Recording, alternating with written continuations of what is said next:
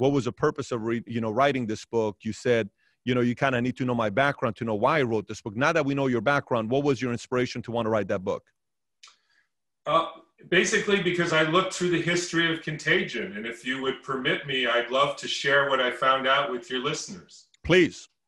So what are we talking about here? We're talking about that the normal observation that a certain person gets sick in a certain way, let's say a cold or a flu and then somebody else in their vicinity or their family or whatever gets sick in the same way.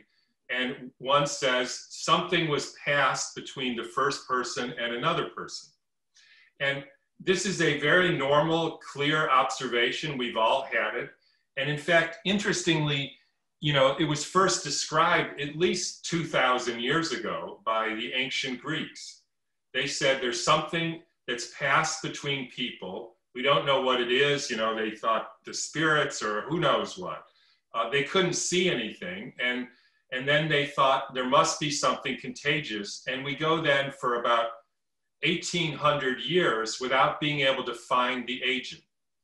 Now, I would point out that this sort of Western science, Western medicine, is not the only stream of thought going on in those 2,000 years, right? There's Chinese medicine, there's probably traditional Iranian medicine, there's Native American medicine, there's Ayurvedic medicine. These are very old, successful medical systems. And what you find is none of them thought diseases were contagious. None of them. There is no concept in Chinese medicine that something unseen passes from one person to another. And in no other system did that exist. Now, of course, that doesn't mean it's true. They could have all been wrong. But when I looked into it, I thought that was sort of interesting. So then we get to around the 1800s, and now we're really talking about 1850. And there was what I call the first eureka moment, right? So we're thinking one person is sick, another person gets sick, there must be something spread. And that observation is what's called epidemiological observation. Now, I just want to point out something here, that this contagion theory was applied to the following disease. There was a bunch of sailors who got sick, and one sailor after another got sick, and their teeth fell out, and then they went into heart failure and died. And this happened into thousands and thousands of people. And it was usually one ship after another. And for 100 years, they said this must be contagious. And then somebody ate a lime and the whole thing went away because it turns out it was scurvy. And the reason I point that out is epidemiological observations, like this person got sick and then somebody else got sick, is well accepted in medicine. That is not how we prove causation. And you hear this now all the time. Well, a lot of people in one place got sick, so it must be a virus. Well, they blew a bomb off in Hiroshima. A lot of people got sick and nobody thinks that was a virus. Or they'll say, if it spreads from one place to another, that proves it's a virus. So I'm sure you remember Chernobyl. There was a nuclear accident. A lot of people died.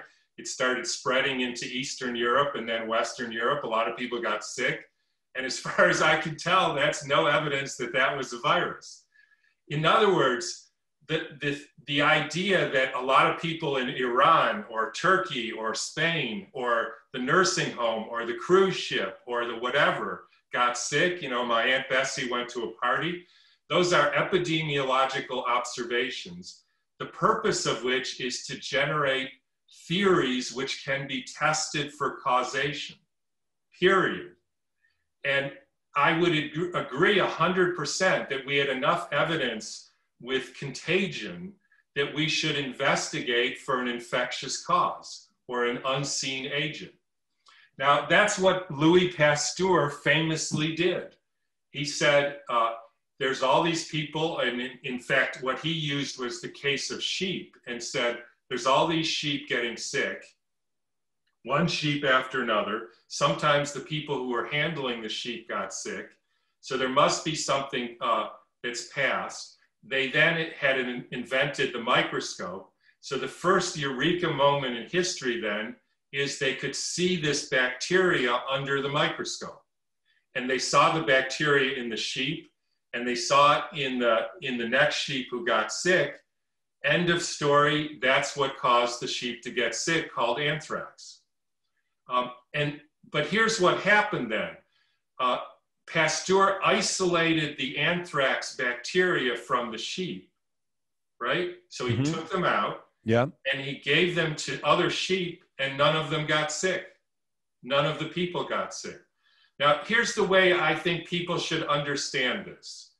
Imagine you have a cow, and you don't feed the cow proper food, which is grass, right? You feed it cardboard and dead cow parts, and and you soak it in glyphosate and tick poisons, etc. All that stuff comes out in the milk. Now, then somebody drinks the milk and gets sick. That's contagion, right? And then you look in the milk and you see a bacteria called listeria. And you say, okay, that may be the causative agent. And then you look in the stool of the person and they also have listeria. End of story. And so the listeria, you drank listeria, it made you sick. Now, unfortunately though, or maybe fortunately, there's another explanation for that, which is the cow was sick, the milk, the poisons went into the milk. The role of bacteria in nature is to biodegrade poisons, right? If you have a compost pile and you put dead squirrels in it, you'll get bacteria to eat the squirrels. If you have a pond and you put poisons in it, you get algae growth that eat the poisons. If you have a forest and you cut the trees down, the algae and the fungus and the bacteria eat the dead trees. That's called biology. That's called bioremediation. So how do you know that the listeria isn't there to digest the poisons in the milk? So we have two very clear explanations for what may have happened, right? It's either the bacteria or it's the poison, and the bacteria are not causing anything. They're just helping you out by eating the poisons, as they do in nature. Now, what I tell people is this is what Pasteur and his colleagues did for 40 years, because there is a very simple way to sort this out. All you have to do is isolate the listeria from the milk, right? You can't give them all the milk because then you don't know if the poison's in it. Isolate the listeria, give that to a bunch of animals, see what happens. That's what they did for 40 years.